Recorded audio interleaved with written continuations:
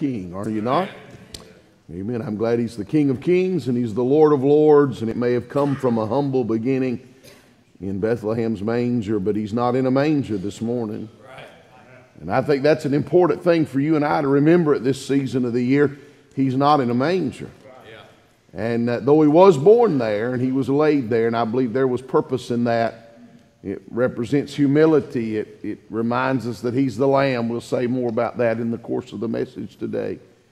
But He didn't stay in a manger. He was born for a purpose, and His purpose was not to live, but to die.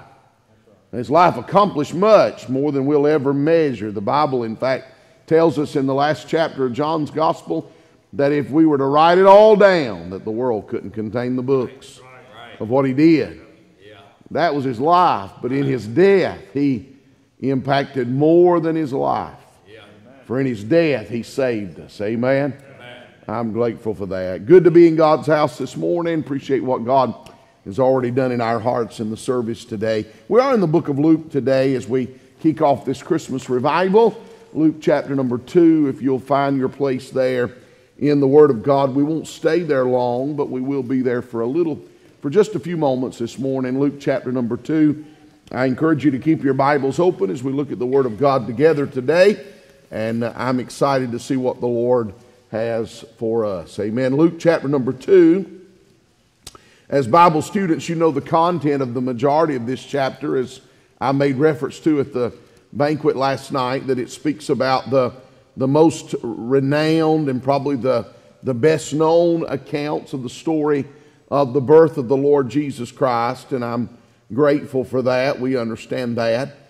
And as we scan through Luke chapter number 2, we find the child being born, and we find that the angels have came and praised God and notified the shepherds that are there in the fields. And then verse 21, and that be the only verse that I read this morning, but in verse number 21, and this is what the Scripture said. And when 8 days were accomplished for the circumcising of the child, His name was called Jesus, which was so named of the angel before He was conceived in the womb. Let me just read that verse again. And when 8 days were accomplished for the circumcising of the child, His name was called Jesus. I have a very simple thought on my heart that I trust the Holy Ghost will empower us to deliver today.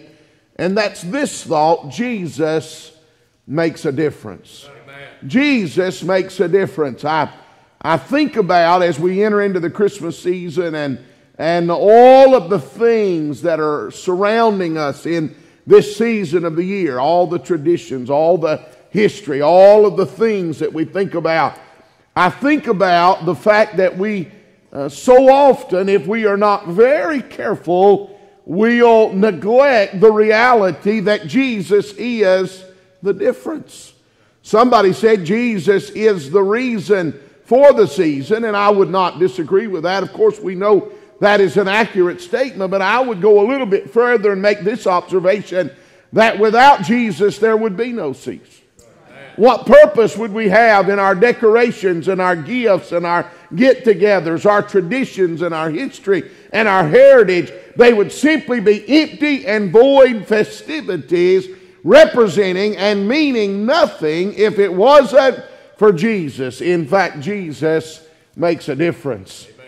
To those that don't like to celebrate, or they have that bah humbug spirit about Christmas, some would often say it's just another day. Well, could I assure you that if it wasn't for the difference that Jesus makes, in fact, that's exactly what it would be. It would just be another day. Amen. But Jesus makes a difference. What a precious and lovely name, the wonderful name of Jesus. I was listening to the ensemble as they sang this morning, and I have been asked at times, preacher, would there be a song that you would like sung that would accommodate or accompany your message? They did not ask me, and nor did I expect that they would, but if I had been asked, I couldn't have chosen a better song. For they begun their special by saying, Jesus, Lamb of God, worthy is your name. Jesus makes a difference. Amen. We know that in the name of Jesus there's great confirmation, for He is the Savior of the world. There is great condemnation for those that do not accept Christ, are condemned already. And there is a consolation, for to you and I it is the sweetest name that's ever been heard. Amen.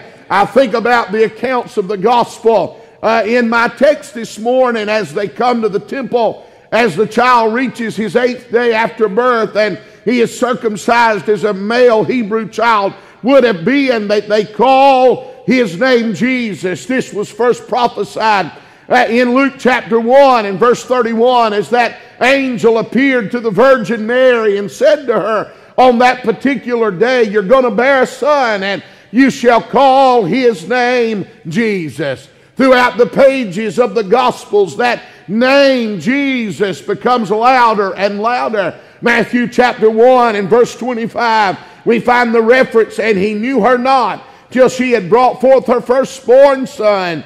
And he called, speaking of Joseph, he called his name Jesus. Although Mark says little about the birth of Christ, representing his servanthood, but in Mark chapter 1 and verse number 1, that great gospel account said the beginning of the gospel of Jesus Christ, the Son of God. Even John, and in John's gospel, he is portrayed as the Son of God. There is a focus and an emphasis placed upon the deity of the Lord Jesus Christ. And in the Gospel of John, he's referred to as the Word. And the Word was with God. And the Word was God. And the same was in the beginning with God. But in verse number 17, as John continues his discourse about the light of the world that lighteth every man, he makes this statement, for the law was given by Moses,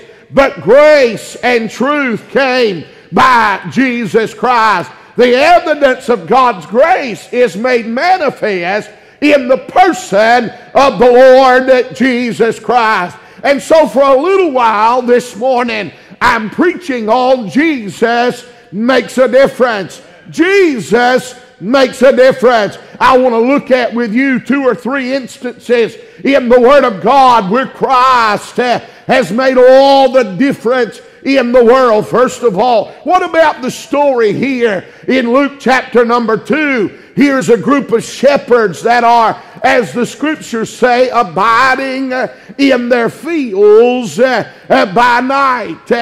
Here's the story of an unusual encounter with heavenly hosts. Here's a story where these men, that as far as we know are just ordinary blue-collar men that are busy about the business of raising sheep, suddenly have an encounter with the God of heaven. May I say to you that as their lives progress, they do not brag about the fact that angels came and visited them in the fields. They do not magnify the reality that they had a personal message from heaven that said, unto you is born this day in the city of David a Savior, which is Christ the Lord. But for the rest of their days and throughout all of eternity, there will be a magnification of the reality we met Jesus. You see, it was not angels that made a difference. It was not supernatural things that transpired in the heavens that made a difference. It wasn't the star that shined over the place where the young child laid that made a difference. But it's Jesus. Oh, it's Jesus that makes a difference. When I think about the shepherds, I am first reminded of their purpose. He did not appear to the bankers. He did not come to the carpenters. He did not come to those that worked in this capacity or in that capacity, even to the farmers. But he came to the shepherds. Some have even speculated that these particular shepherds may have been Levitical priests, that they came as it would have been the custom in those days, that there were so many Levitical priests that they had evolved, if you use that word loosely, into a position of raising those lambs that would become the sacrifices on the Day of Atonement. Perhaps this is so. All I know is that they were about the business of sheep. They were interested in lambs. Their purpose was raising lambs. In other words, they were intrigued by, interested in, seeking after, and in need of a sacrifice, a Savior, the Lamb that would satisfy God and sanctify man. They were looking for a lamb. That's their purpose. But then we hear the proclamation as they are attending to those sheep in the Judean pastures that night. Suddenly, the Scripture said the heavens were full of these heavenly hosts, these angelic beings, as they somersault and shout their way across the skyline, saying, "Glory to God in the highest, glory to God in the highest." Suddenly one of those creatures of light makes his appearance unto those shepherds gathered in that field, in that hillside. They're afraid and they cower down, only to hear the angel say, "Fear not, for behold, I bring you good tidings of great joy, which shall be to all people.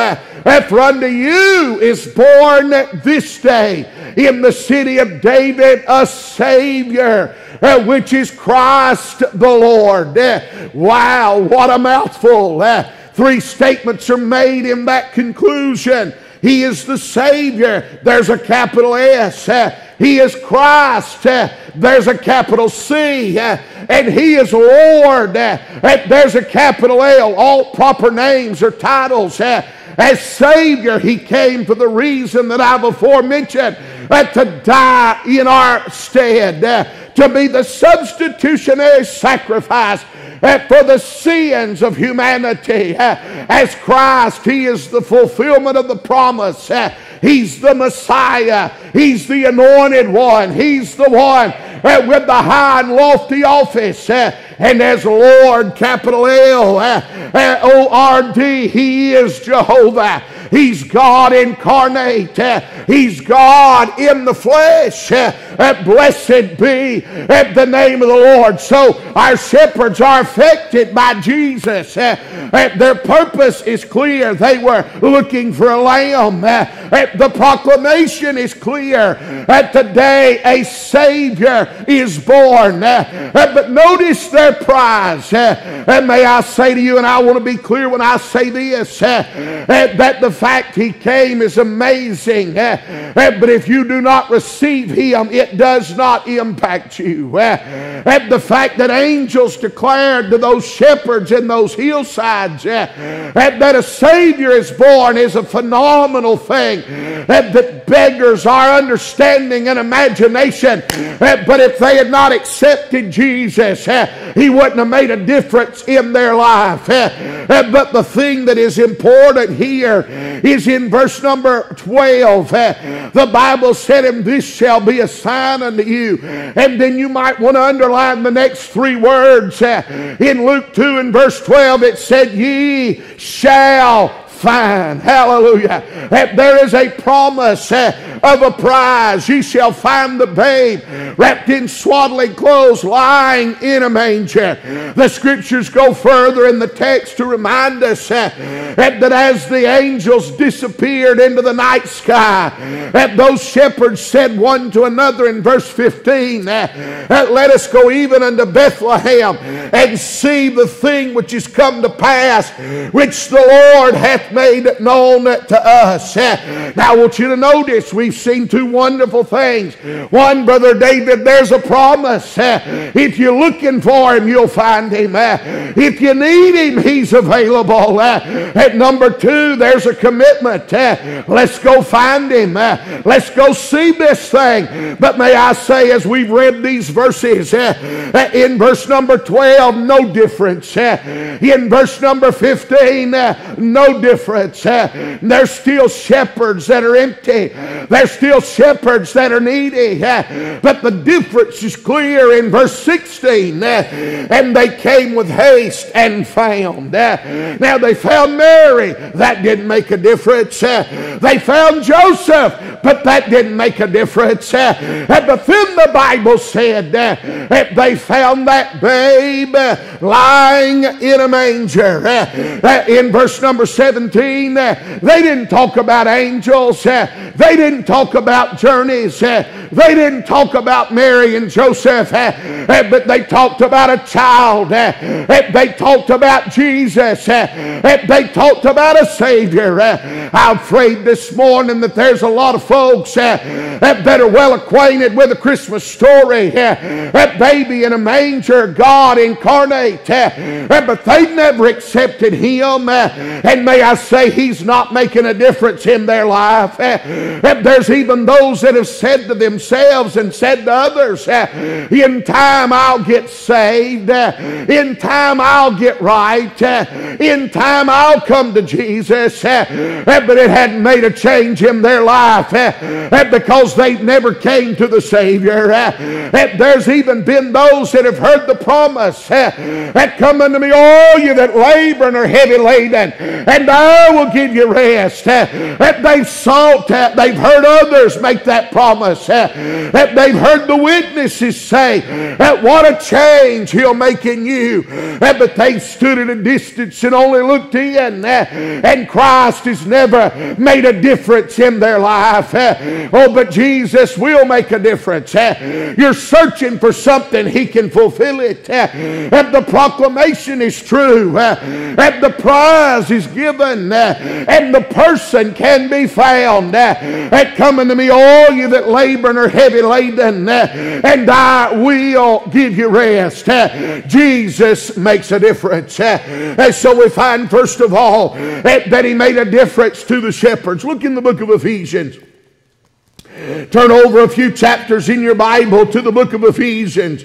I'm in chapter number 1. We see that Jesus made a change, made a difference in the lives of these shepherds in Luke chapter 2. But let me hasten here in Ephesians chapter number 1 to show you, if we look down in verse number 5, Ephesians 1 and verse number 5, the Bible said, having predestinated us unto the adoption of children by Jesus Christ to Himself, according to the good pleasure of His will, to the praise of the glory of His grace, wherein He hath made us accepted in the beloved, in whom, verse number 7, we have redemption through His blood, the forgiveness of sins according to the riches of His grace. What a story. May I say, in Luke 2, Jesus had made a difference to shepherds. But in Ephesians 1, Jesus made a difference to sinners. Amen. I've never been one of those shepherds on a Judean hillside. But I most certainly have been that sinner that was in need of a Savior. You say, now, Brother Moore, what kind of difference does He make? We've heard that. We've heard that mentioned. We've heard it preached. But what kind of difference does He make? Well, there's at least 3 things that are dramatically obvious in this text. One, that Jesus makes a difference to sinners because He gave him a place he could fit in. Amen. Look at that verse. The Bible said in verse number 6, He hath made us, I'm in the end of that verse, He hath made us accepted in the beloved. He hath made us accepted in the beloved. You know what, as we used to say down in the deep south, somebody ought to hold the mules and let you shout about 30 minutes. Amen. He made a difference. Jesus made a difference to sinners because the marks of sin has rejected us and caused us to be outcast. In fact, the Scriptures remind us that when sin is in a man's life, when a man is a sinner unsaved, that he is separated from God. Amen? I know it sounds real politically intriguing to have every denomination and group get together and hold hands and light candles and sing Kumbaya. I understand that. But the reality is that if a man's never been saved by the grace of God, he is an enemy of God. And he can come all he wants to with all of the passion of his purpose, and unless he's been saved, unless he's embraced the cross, unless he's accepted the Savior, his prayers will fall upon the deafened ears of God, for God doesn't hear the cry of a sinner unless it's the cry for salvation. Amen? You didn't fit in. You're on the outside. You were a reject.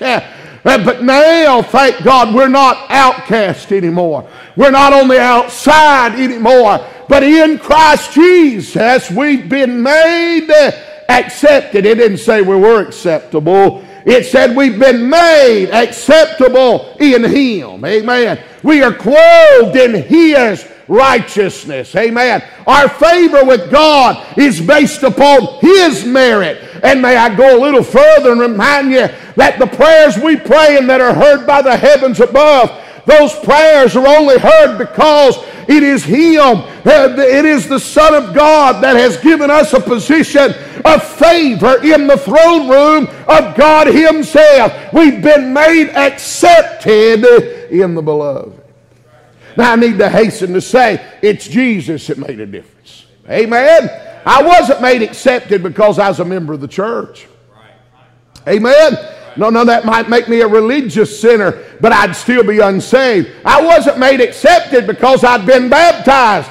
That might have made me a cleaner sinner, but I'd never been saved. Amen. I wasn't made accepted because I offered good works or good deeds or good efforts. Those are nice things to note, and they might make you a better countenance on a sinner, but you'd still be on the outside. You'd still be unacceptable. You'd still be rejected. Amen. But I got good news. If a man comes in Christ Jesus, he is made accepted in the Beloved. Amen. He said we found the faith. We found a place to fit in. Then in verse number 7, the Bible said, in whom we have redemption through His blood. I'll come back to redemption. But notice the latter part. He said, even the forgiveness of sins.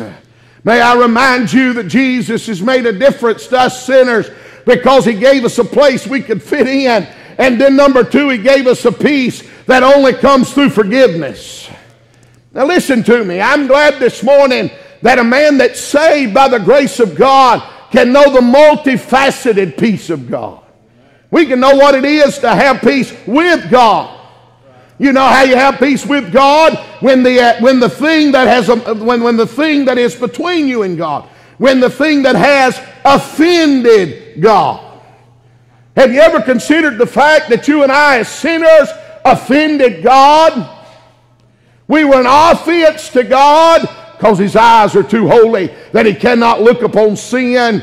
He cannot behold iniquity. And when He looks at us, He was offended that even though He gave us life and He caused us to live, even though He did all the things that He has done for us, we still disobeyed Him. We still transgressed His law. We still refused to keep His commandments. And we sinned against Him. And your sin is not against the government. It's not against the church. It's not against your family. It's not against your neighbor. But it's against God. We had offended God.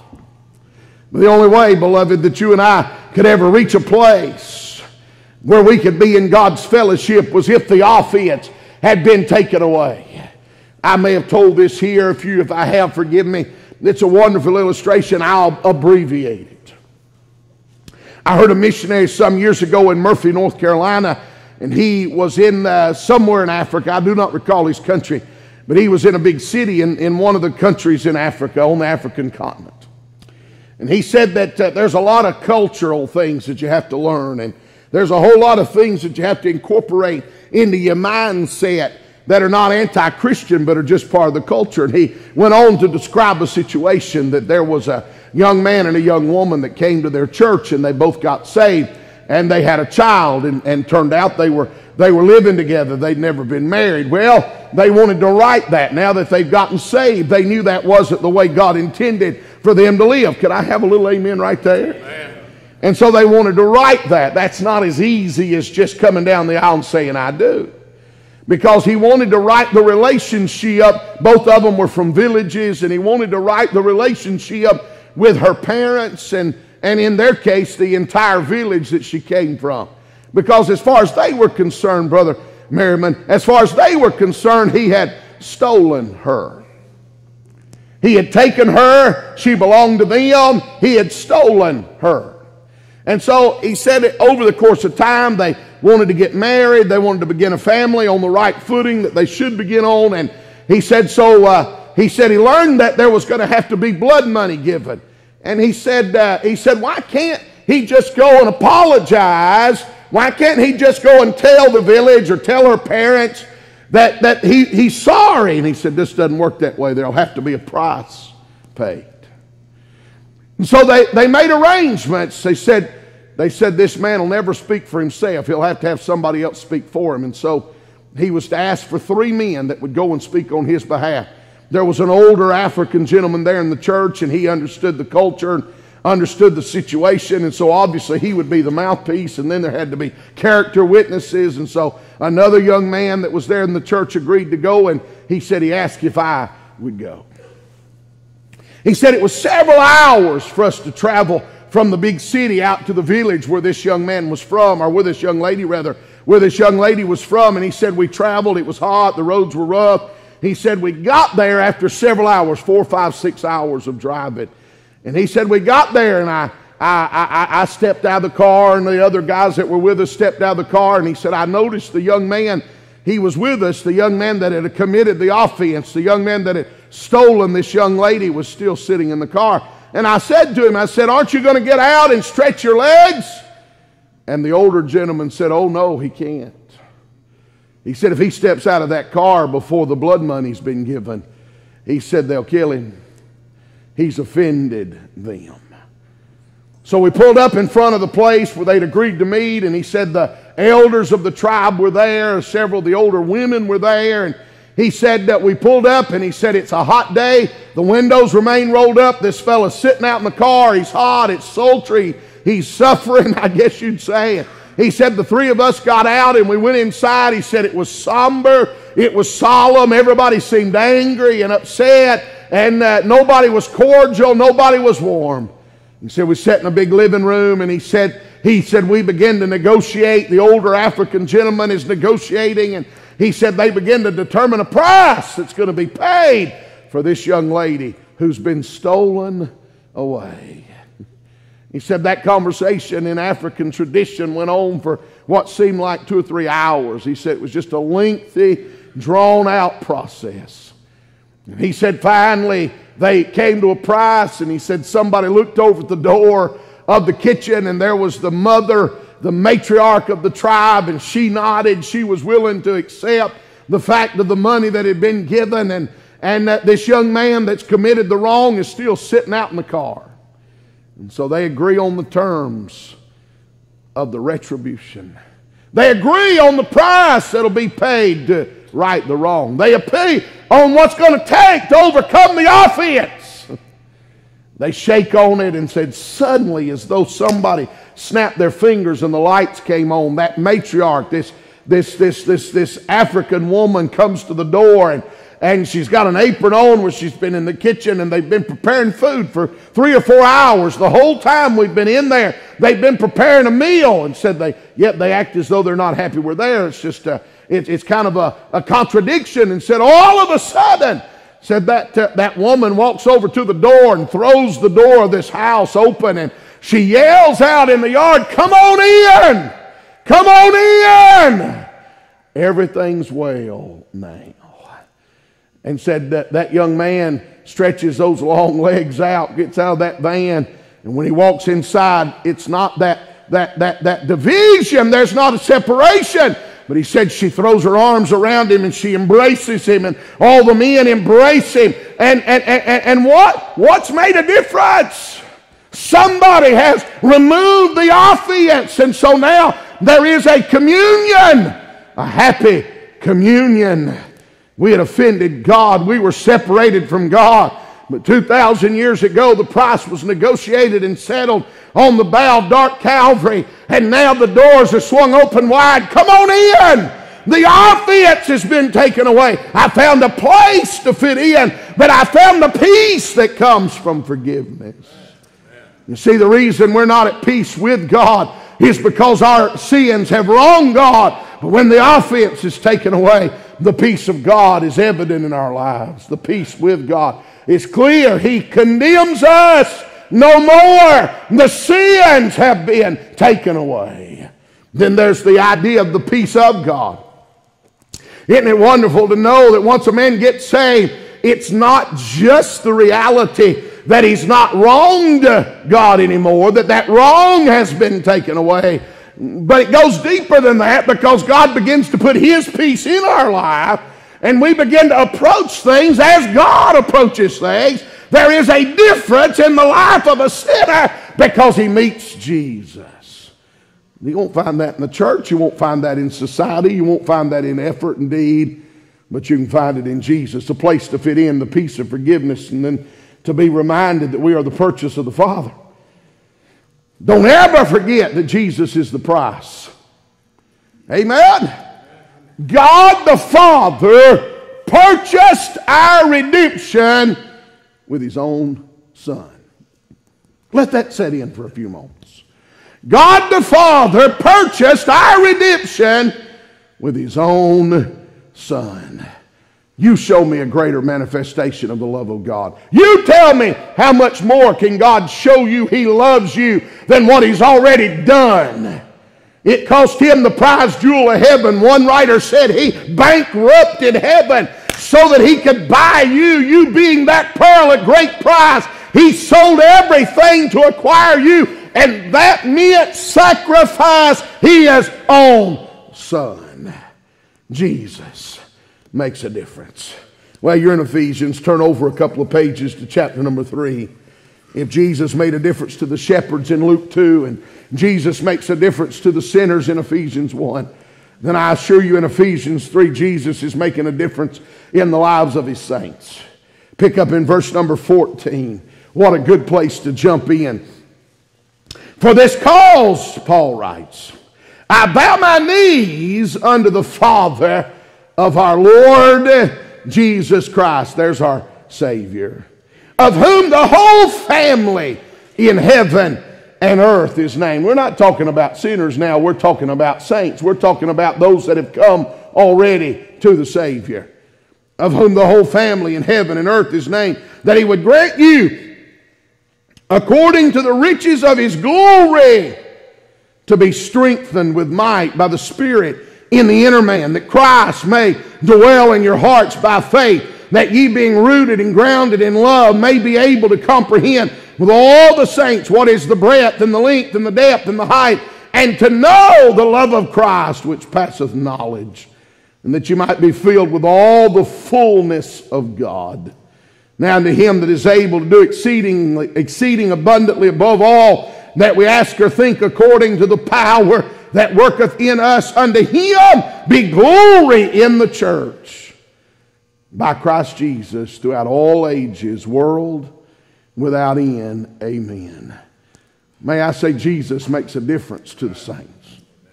You say, preacher, what do you see in the text? Well, I'm reminded that Jesus is the common denominator of our relationship. We're part of the family. Hallelujah. Amen. Let me magnify that for a couple of minutes this morning. I'm grateful that I'm a child of God. Amen. I'm a son of God. What a privilege. Amen? Amen. I'm a child by birth. I'm a child by adoption. It's been sealed. It's been recorded.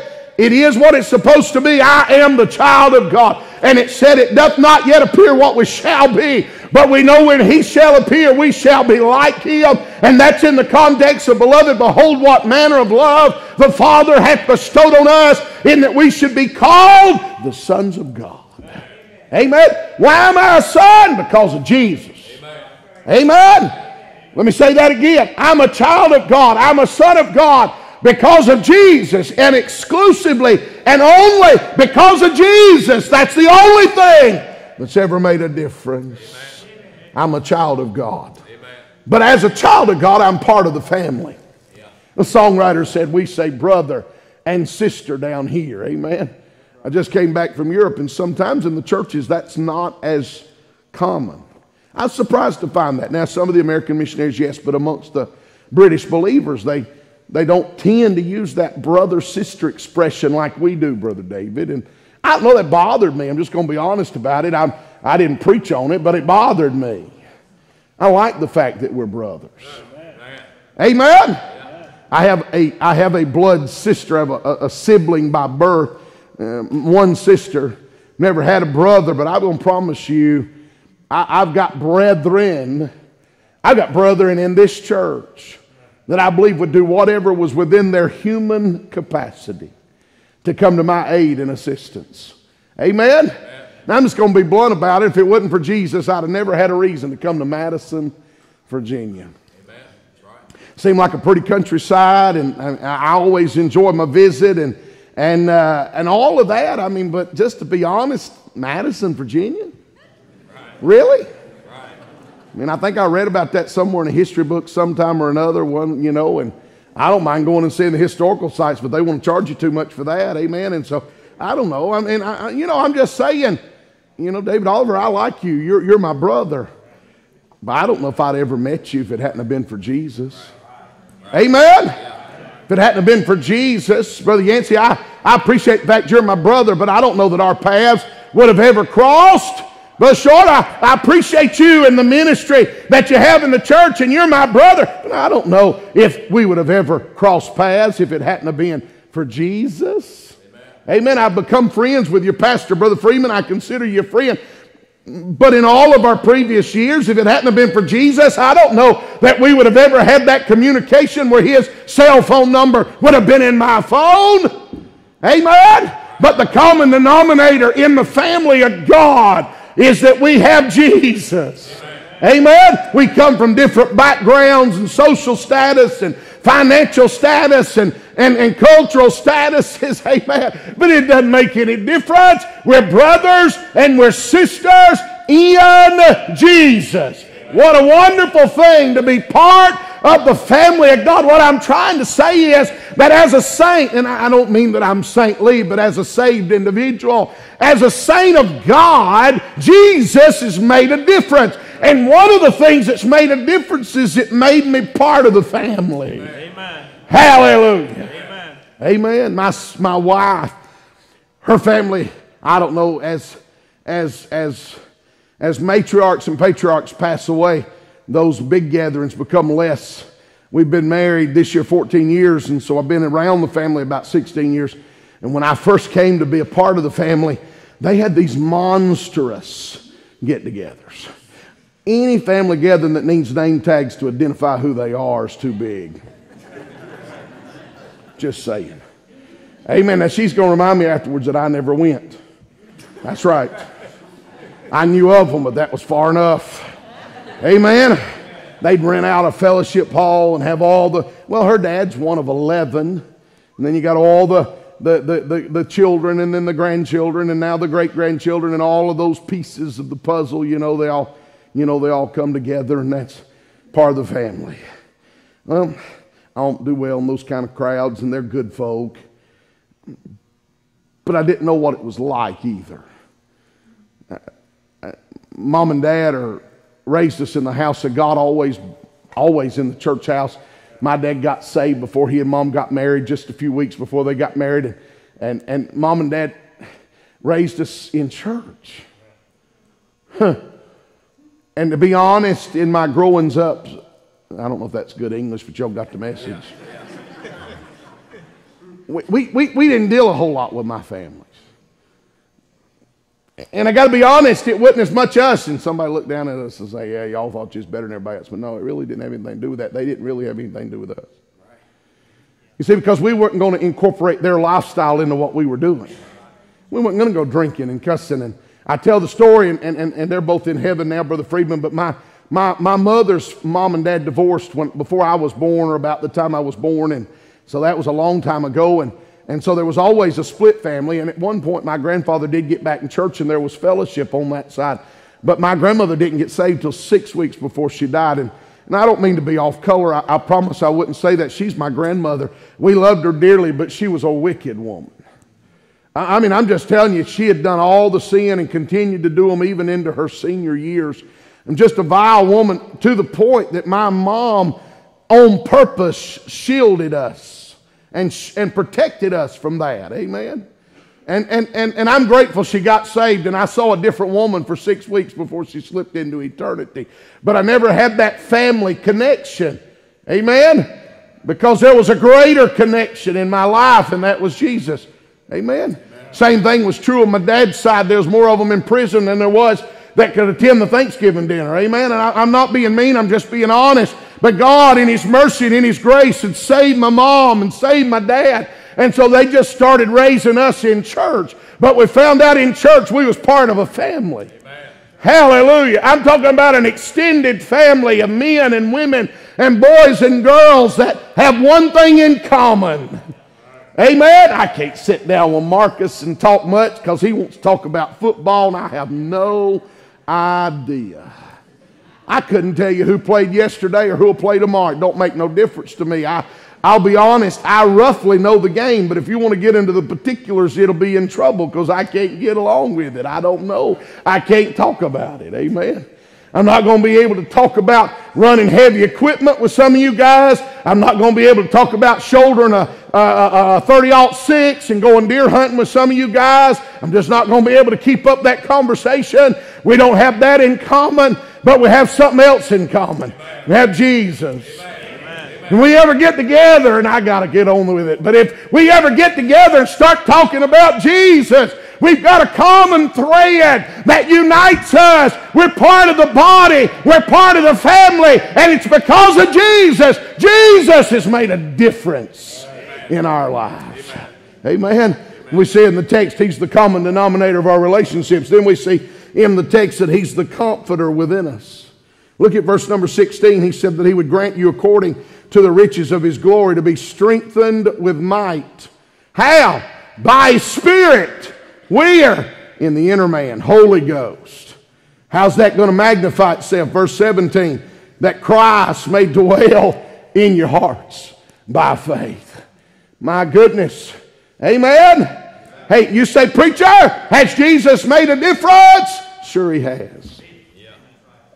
You see, let me explain something to you. There is a discerning power in the indwelling Holy Ghost, but there is a constraining power in the indwelling Holy Ghost.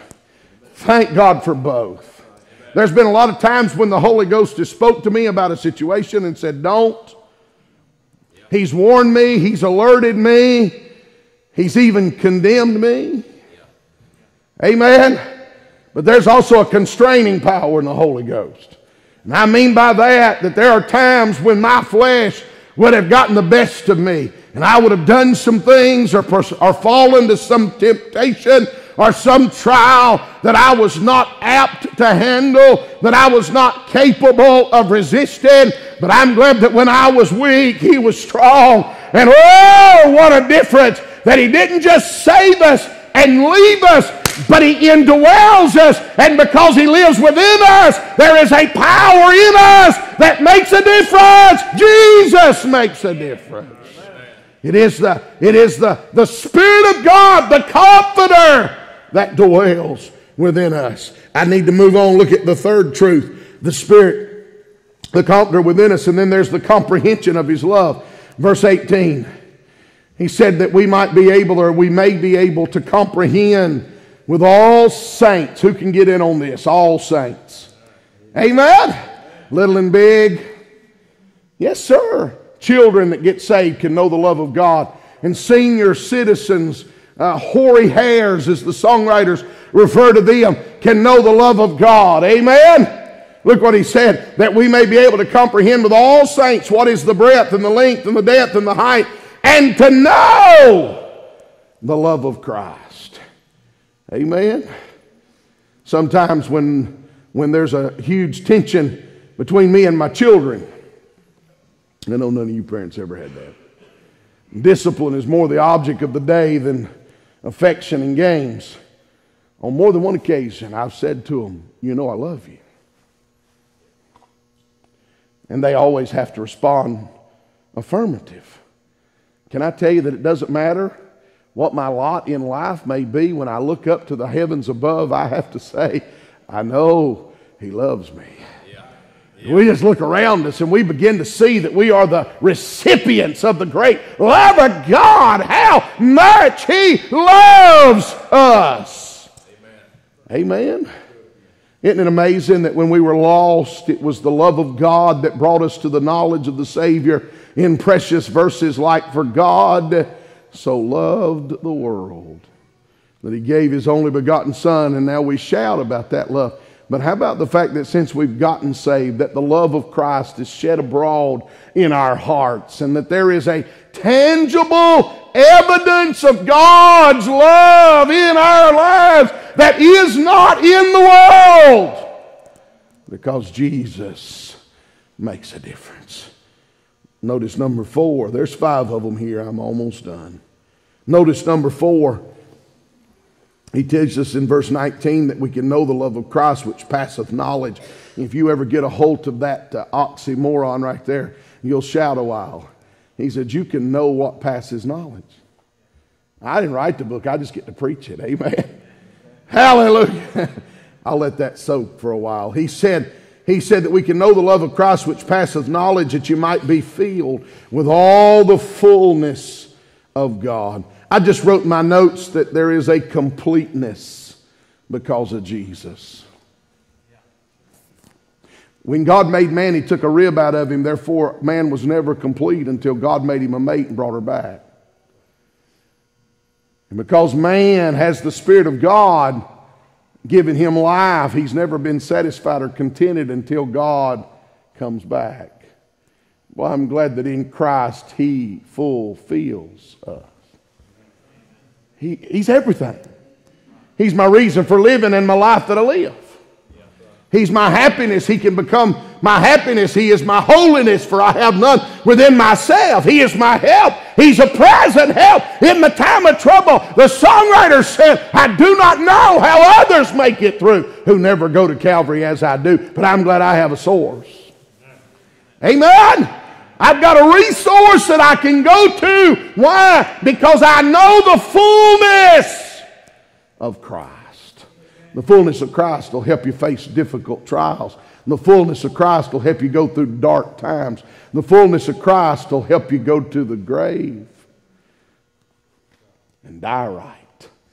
Because He is. If you're empty, He's everything. Lastly, you'll find in these last 2 verses that it speaks about the caliber of His power. Now unto Him that is able to do exceeding abundantly above all that we could ask or think. You ain't got to pray it down. It's according to the power that worketh in us. Amen. Look at you say, preacher, Jesus makes a difference to saints. Oh yeah.